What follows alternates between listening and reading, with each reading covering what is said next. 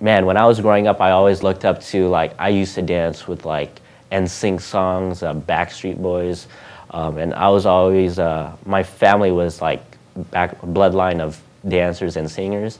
So I think just being around that area and, you know, around my family, I was like, wow, I wanna try dancing, you know, but I never practiced dance.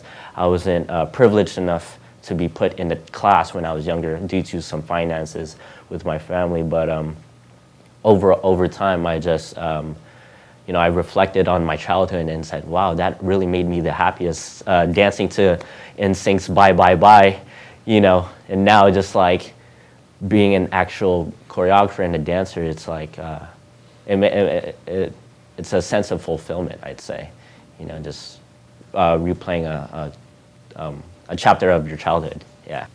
On a personal side, I think my maturity level came from the people I hung around with. Because back then I wasn't, you know, I've been guilty of, you know, associating myself with the wrong type of crowd. And at the end of the day, it's like, are these people really gonna make me better in life? And I just found myself in a hole, and, you know, I was like, man, I need to change my circle. I need to change, you know, my lifestyle. I need to find people that have what I want and just follow them and just get insight and wisdom from them. But I think just hanging out with, you know, like I said, better dancers than you, or just like going in the studio, it really develops who you are and your character as a person. I mean, at times I can be like very act like mature, but, you know, deep down I'm still a kid. What keeps me going is just knowing that every single day is full of inspiration and opportunity. You know, at the end of the day, it's you know, I do it for my family.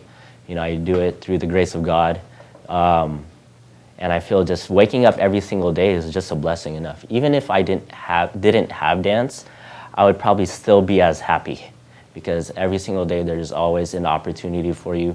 No matter if it's big or small, it's still an opportunity.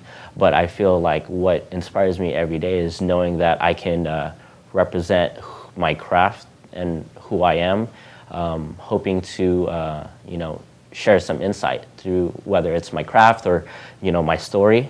All I want to do is leave a, you know, a positive impact on the world. Thank you for watching A Wise Way.